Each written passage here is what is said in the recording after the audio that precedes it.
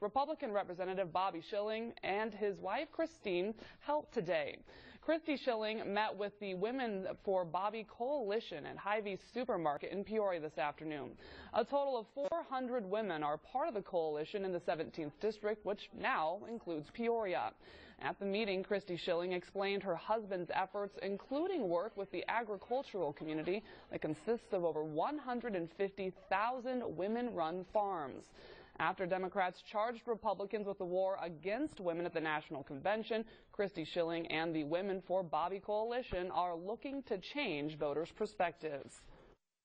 I'm here to inform people of all the good things that Bobby's doing for our district, and with all issues being women's issues, I want to make sure that everybody understands that what Bobby's doing to provide jobs for the district.